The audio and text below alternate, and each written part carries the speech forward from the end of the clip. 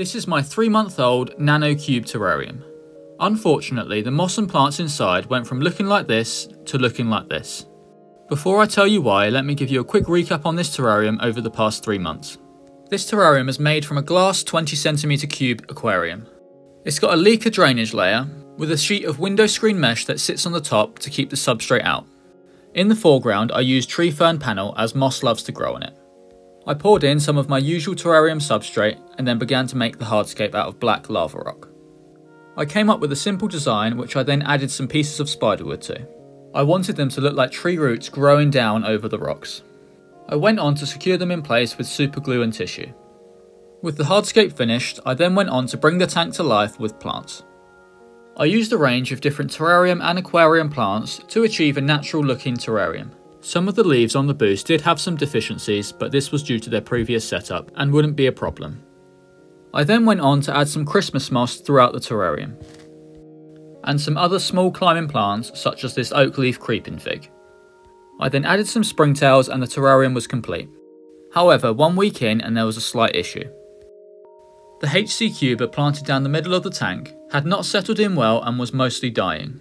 This wasn't too much of a problem as I pulled most of it out and replaced it with weeping moss. At this point the terrarium was looking really good and healthy. I then left it for another 5 weeks before doing another update.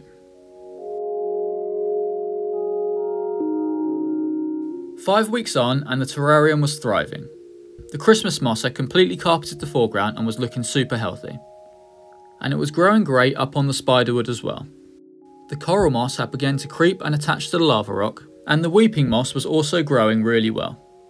At this point I did some maintenance in the form of trimming up the moss and trimming off any deficient leaves that had occurred in a previous setup.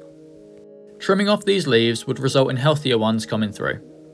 When looking at the side of the tank, there was new roots present in almost all of the plants. After 5 weeks this tank was looking super healthy, so what happened?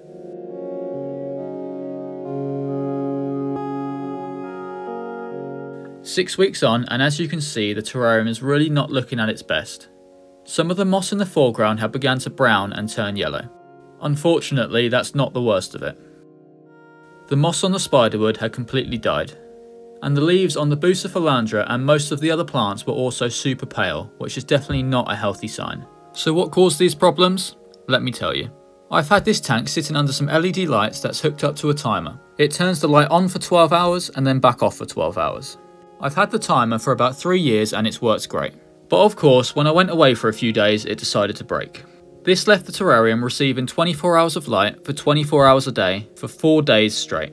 This resulted in some of the moss drying up and dying due to excess light, and it also caused a lot of the leaves to go extremely pale.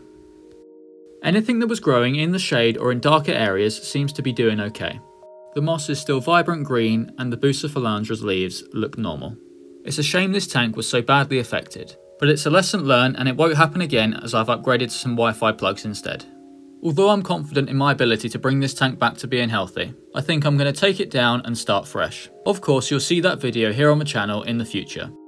Be sure to subscribe so you don't miss any future builds, and thank you for watching.